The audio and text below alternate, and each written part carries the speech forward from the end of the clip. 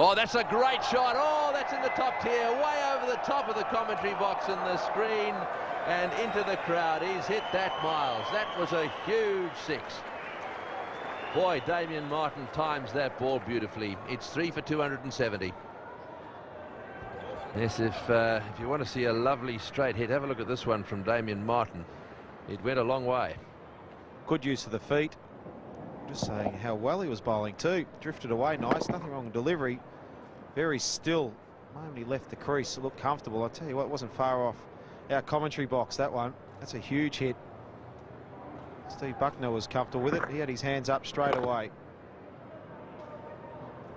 Look at that for a shot. It's the way to play the spinners. Get down, use your feet, hit them straight over the head.